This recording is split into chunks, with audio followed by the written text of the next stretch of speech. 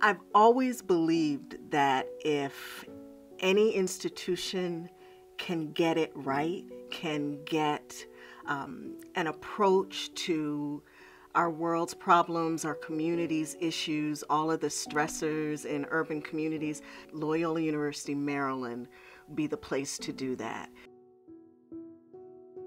I think our students, our community provide a world-class educational environment that enable us to meet that task. Our work, our faith walk is so intimately interwoven with commitments to social justice. I don't think that the two can be separated.